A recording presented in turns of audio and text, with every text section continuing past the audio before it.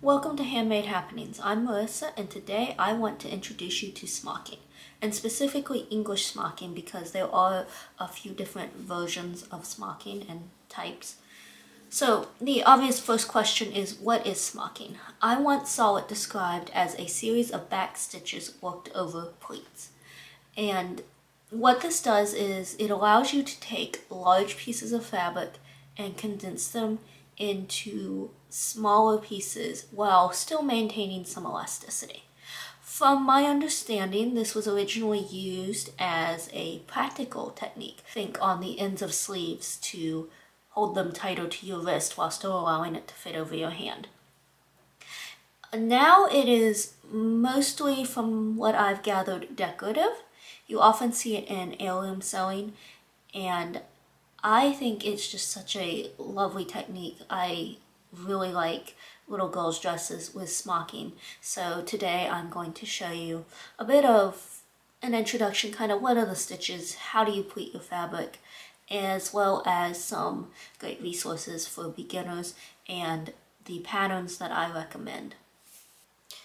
So what do you need for smocking? There's not a lot of supplies really that you need.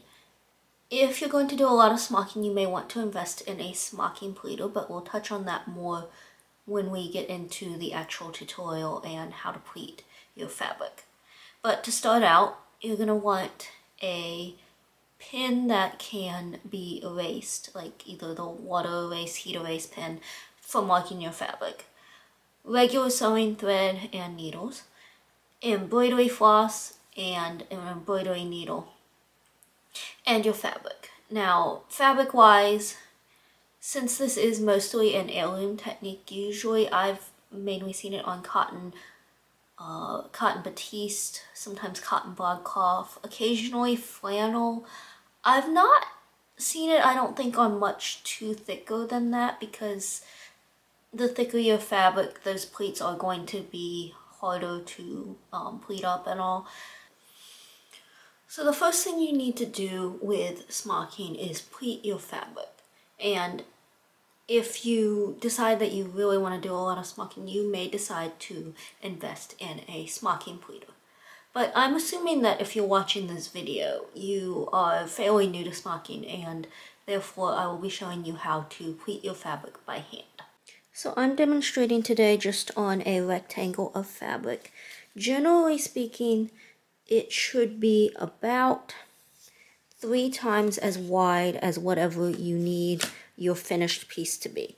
So if you have a pattern, there will be, if it's an insert, there will be a piece that is the size and shape that your final piece needs to be. So you take that and you measure it and you cut out a piece that's 3 times as wide and about ½ an inch taller, because you need room for those pleats. Generally speaking, your patterns are going to have 2 extra rows that you're going to pleat, and those are called holding rows. So, for example, today I'm going to pleat 6 rows. 4 of them will be for smocking, and then I'll have a holding row at the top and a holding row at the bottom. To start out preparing your fabric for pleating, you need to mark the fabric. So these marks need to be a 1/4 inch apart, and then in rows that are 3/8 of an inch apart. So I'm just going along every 1/4 inch and making a mark. And if I was doing this for an item that was actually going into a garment, I would use a pen or marker that was either water soluble or what's it called? Heat erase. As it is, I'm demonstrating, so I'm using a Sharpie. So you can see, pardon a few of my missteps, but that's what this looks like. You're going to do this all the way across the width of the fabric, and then you're going to start a second row underneath it. So let's finish this row, and then I'll show you where the next row goes. Okay, so you have your row of dots that are spaced a 1/4 inch apart.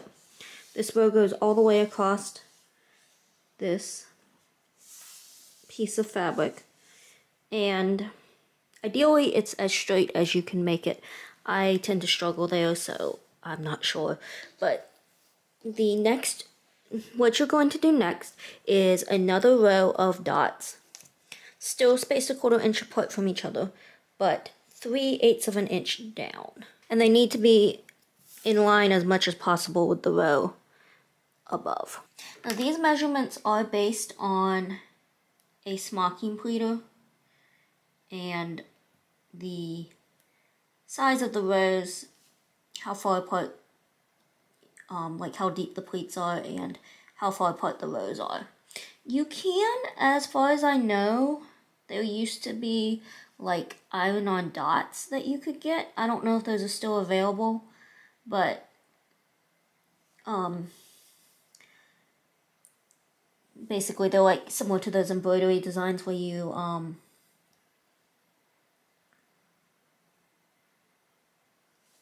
iron them on, and then that would mark your fabric that way. Or you could create a graph of your own, so like a paper one that you could then use a light box over top of to see what you were doing and where you had your positioning. Or you could buy a graph. There is a channel here on YouTube, Sarah Classic Sewing. She created a graph for this, and I don't remember, it's not very expensive. It's like a PDF one that you can download. I think it's only a couple of dollars. If that, it may have been a free download, I don't remember. But I will link it below if I remember to do that. So you're just going to continue this however many rows that you intend for your smocking to be. And remember that you need however many rows for your design that are required, plus 2 holding rows. So the fabric is all marked, and I'm sure you can tell it is kind of uneven. I'm not very good at that part, but I wasn't trying actually that hard this time. So I have a needle threaded. I actually have 7 or 5. However many rows this is, that's how many needles I have threaded. And I have a pretty long tail on it because this is easier if you can keep the fabric as flat as possible. If your thread is too short, your fabric is going to start pleating up at the ends, and it can just make it harder to pleat if everything is not flat. So, got my needle threaded. There is a knot at the other end. So I'm just going to come here and see where that first dot is. I'm going to make a very small stitch. And this is on what's considered the back of the fabric. So if this was a print, all the markings would be on the back. So make that small stitch, and then come up to this next dot, make a small stitch, come to the next one, small stitch. And you're going to continue this all the way across to the other side of the fabric. And if you've ever done cartridge pleats, this is pretty much what this is.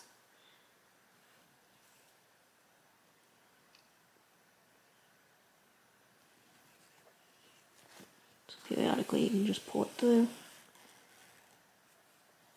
This is kind of what it should look like.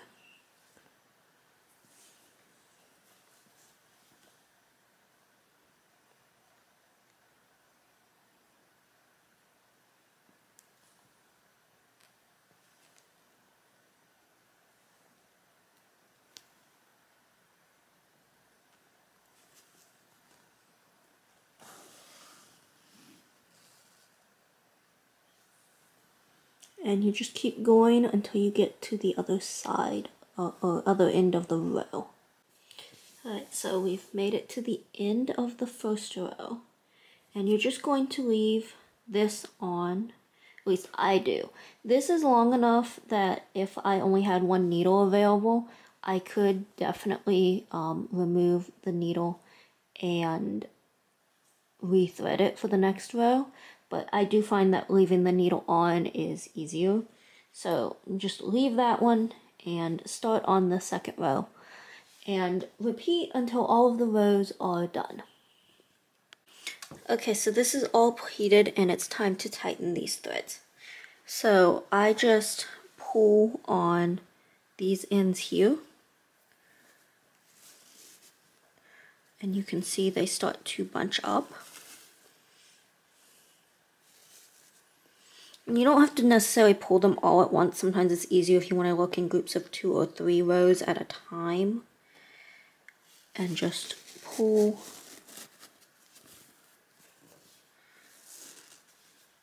And I usually, for this point, pull initially just as tight as it will go.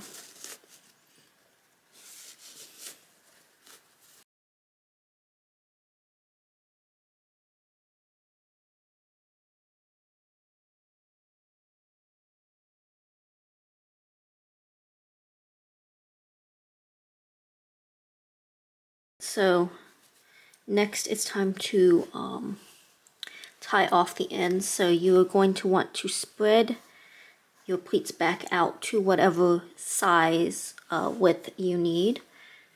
This piece was about 18 inches, so I'm going to push this one out to around 6.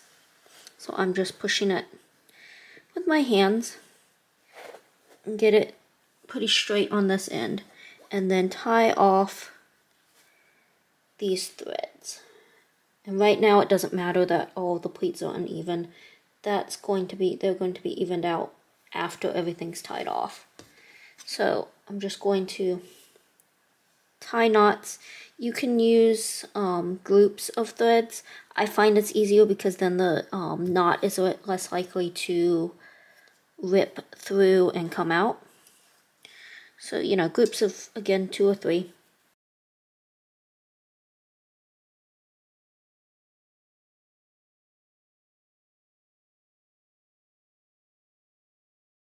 And with these tied off, you just clip these threads. And now you're just going to push the pleats and get them as even as you can.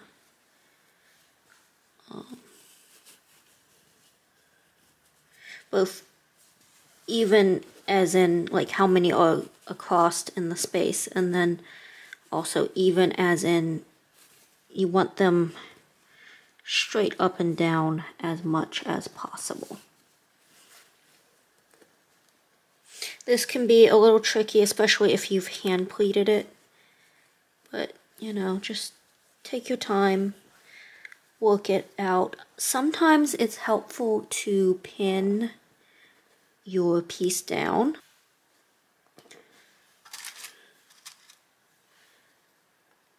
This is at this point right side up, and just maneuver as much as you can. Sometimes it's just easier to see things this way. Not always actually, but sometimes. Sometimes it's easier to see what you're doing from the right side, and the pins just help everything stay in place. So if that helps.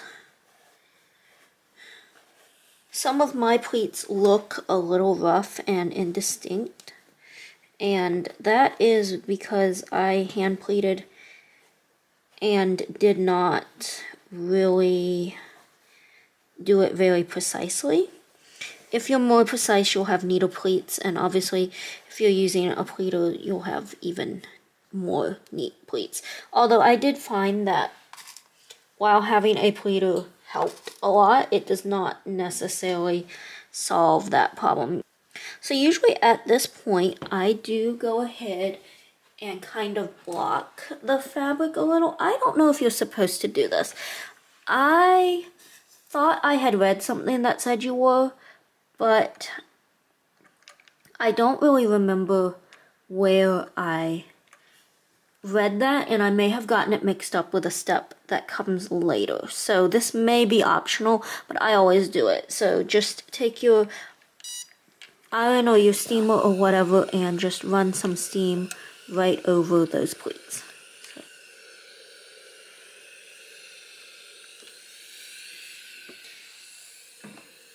And you don't need a lot. But now that just, I think the reason I do it is pretty much it almost seems to hold those pleats in place so they're not shifting around when you're smocking. So you just do a little and then you let it cool, and then you'll be ready to actually start smocking.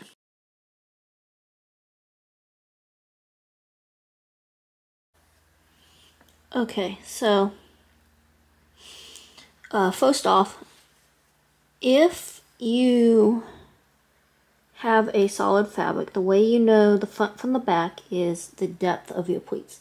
So on this side you can see it's a pretty deep pleat. I can get that needle in really far. On this side, the pleat is not as deep, like that thread is right there. So that's how you know the difference between the two sides. Obviously you can smock from the other side, like if you accidentally pleated your fabric wrong and you had a printed fabric, you just use the right side regardless. So to start your smocking, we're going to start by learning the cable stitch. And I find that most smocking plates are just combinations of cable stitches and wave stitches. So that's what the two stitches I'm going to show you today. So to start with any smocking, you're going to take your needle and insert it from the wrong side of the fabric up to the right side. And you're doing this on the left-hand side of that first pleat. And this is specifically for right-handed people. If you're left-handed, just switch the instructions. If I say left, then do right. And if I say right, do left. And I am just using a basic embroidery needle and 3 strands of embroidery floss. So you've come up on the left hand side of that first pleat. Now you're going to go past this first pleat and the second pleat. And on the second pleat, you're going to come from the right side of the pleat and insert it from the right to left.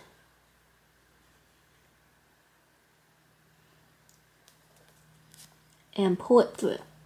Now, your embroidery floss is either going to sit beneath your needle or above it. In this case, mine started out below the needle. For the first one, it doesn't typically matter unless your smocking plate calls for it to be a certain way. You just need to know where it was. So this one was below. So for my next stitch, I'm coming, my thread is now in between on the left side of this pleat here. So I'm going to go to the right side of the next pleat. And I'm going to make sure my floss is above the needle. See, it's up here, the needle's here. And then insert it from right to left. And pull it through. And then repeat. So come to the right side of the next pleat and insert it, leaving the thread now below the needle. So each time you do a cable stitch, it's going to alternate between being above the needle and below it.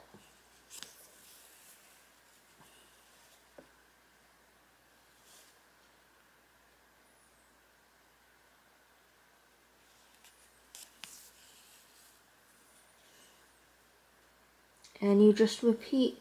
You don't want to pull your stitches overly tight, like you don't want to go like that, but you don't want them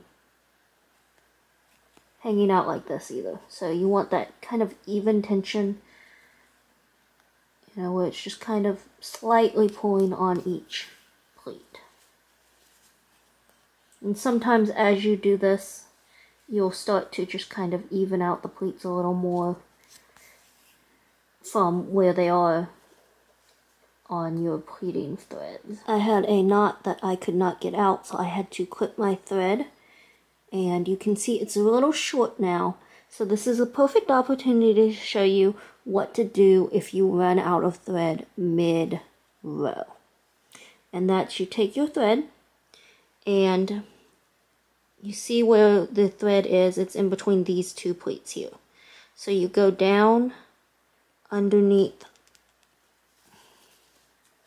to pull it to the back, and then you flip your work over and tie your knot.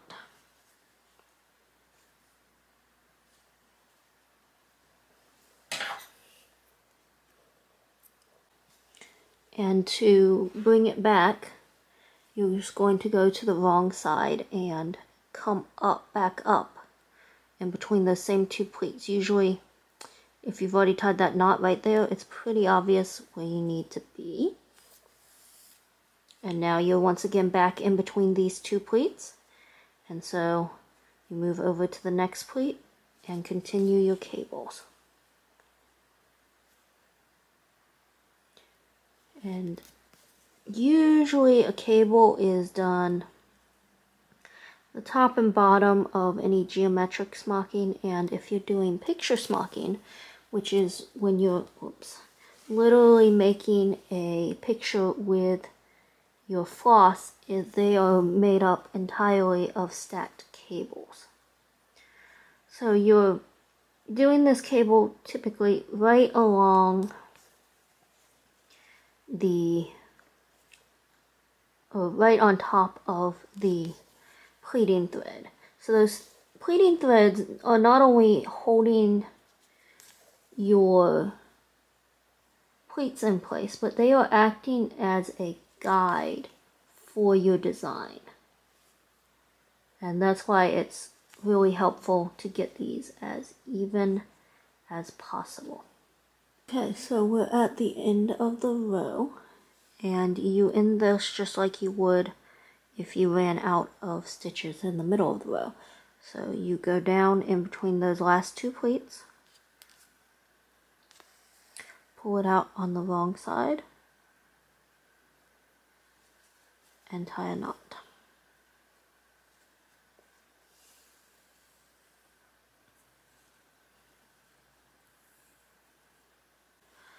So now that the cables are done, we're going to move on to the wave stitch. And this is basically just a stitch that you're going to go from one row up and then back down and up and down. Typically on a smocking plate, it's going to say something like, do a 1-space 3-step wave. What does that actually mean? Well, the spaces are referring to the rows. So a 1 space would be from one row up or down to the next row. Steps is referring to stitches. So in 3 stitches, I should go from down here to up here. So to start your wave stitch, you start on the left hand side like before, pull up on the left side of that first stitch, and you're going to do first a cable stitch. And if you're about to go up with your cable stitch, with your wave stitch, you need to go down with your cable stitch. And if you're about to go down with your wave, you need to go up with the cable. So 1 down cable, and then slowly I'm going to work stitches moving up. And the goal is to be at this row by the 3rd stitch. So 1,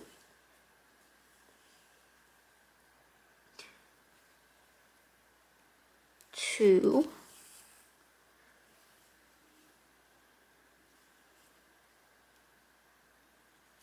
3.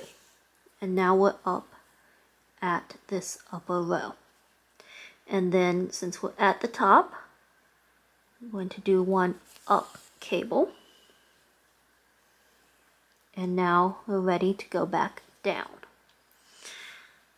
So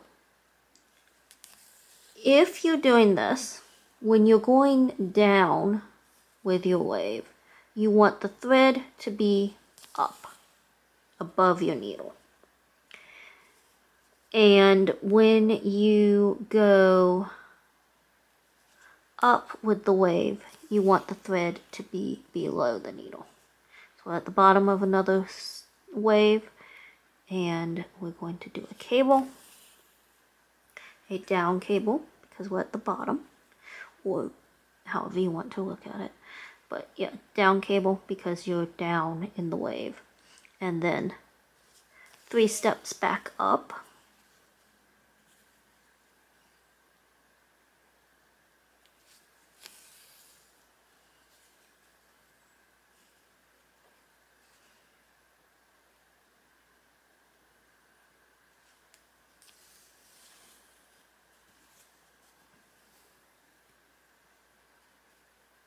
And then an up cable.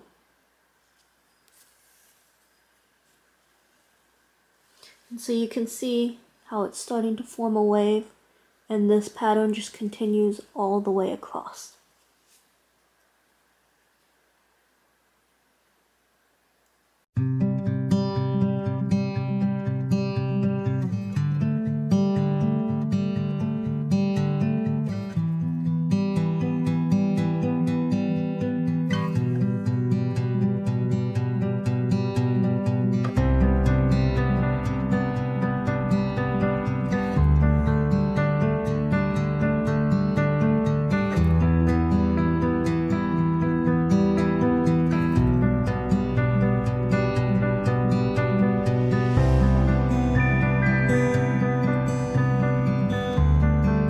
Alright, so I am going to finish this row, and then I will be back to demonstrate how you can turn your waves into diamonds.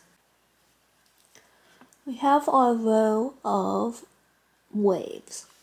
Now, to turn these waves into diamonds, you're basically going to work a wave that's opposite of this one. So you're going to start on the exact same row as before. But this time, instead of doing a down cable, you're going to do an up cable. And then instead of working 3-step wave up to this row, you're going to work 3 steps down to this row. So 1, 2, 3. And then do a down cable, which is opposite of the up cable up here. And then work your way back up.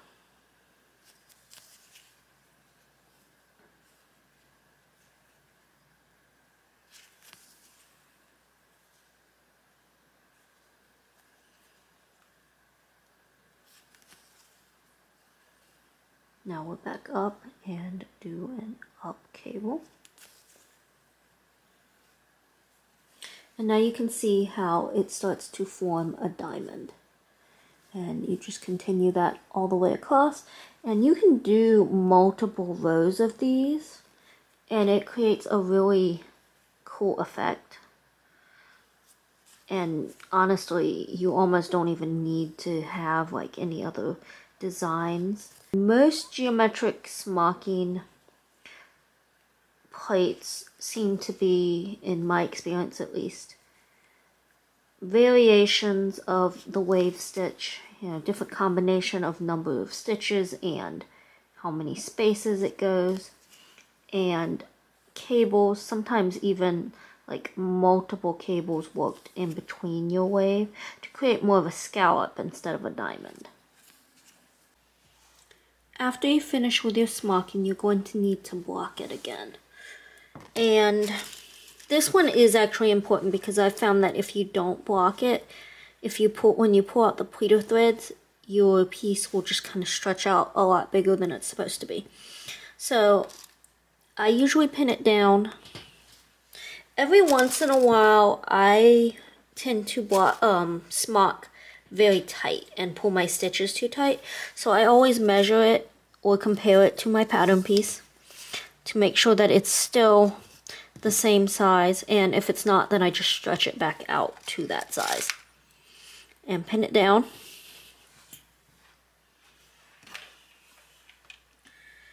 And just hit it with another wave of steam.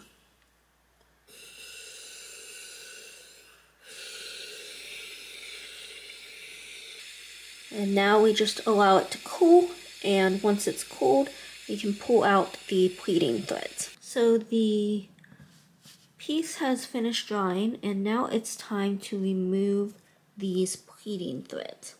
So just going to flip to the back and clip all of those knots.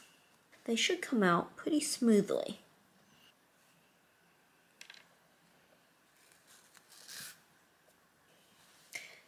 And there you have it. Now you can see what I mean about it kind of keeps that elasticity. So if this was the cuff of a sleeve, I would still be able to fit it over my hand. So that's how to smock. Now the question becomes what to smock. For patterns, I recommend the Children's Corner Store patterns. They have a wide variety of heirloom sewing patterns, and the easiest one that they have that includes smocking is the Johnny.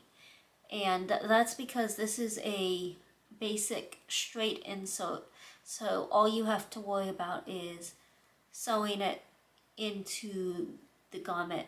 Obviously, I wasn't able to get into any of the aspects of smocking and using it in a garment, which if you want to see a video about that, please let me know in the comments, because I am definitely happy to do it. In fact, I may do it regardless, but it will probably happen much faster if I know somebody is looking for it. The next pattern that I would recommend from Children's Corner is the Lee dress, which is only slightly harder than the Johnny. So the Lee dress is that classic little girl's yoke dress, which can be done either with smocking or without smocking.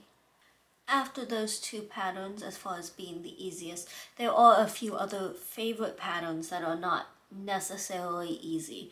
There's obviously the smocked bishop dress, which is a pretty classic heirloom dress. This one isn't necessarily easy. In fact, I think it's considered more difficult, but it is a nice style to try at some point.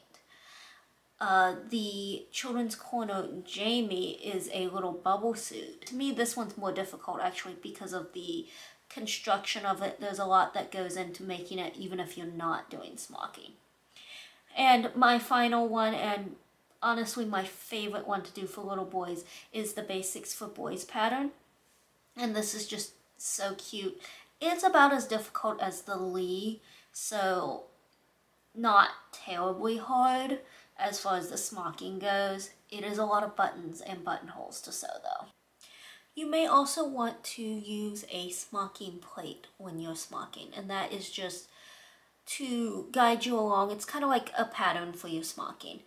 For picture smocking, I recommend ones by Crosseyed Cricket. I find that their directions are very thorough. For geometric smocking, my two favorite patterns or plates are by Ellen McCollin. The first is the Jamie. I use this one a lot for both boys and girls, and it looks amazing whether you use two colors or one color. The second is the Tartan pattern, and this is just another fun geometric one that looks good especially for little boys' outfits. And as always, I have to give some tips and resources for you. The channel and website that I recommend the most for learning to smock and really anything heirloom sewing is Sarah Classic Sewing.